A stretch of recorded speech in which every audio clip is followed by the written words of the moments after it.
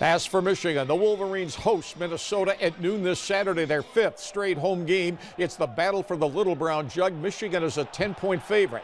But Michigan coach Sherrone Moore commenting earlier today, he's well aware his offense needs to produce more than what it has in the season's first 4 games. Yeah, it was good. Good to get that first experience as a starter and play, especially in a big-time game and great atmosphere like it was on Saturday. So, yeah, there's a good bit that we can add and things that we can do to complement the running game. And obviously the running game was successful, but want to be balanced. And, we've had years in the past where we've had those games like that we've had to win like that, and not afraid to win like that as long as we win.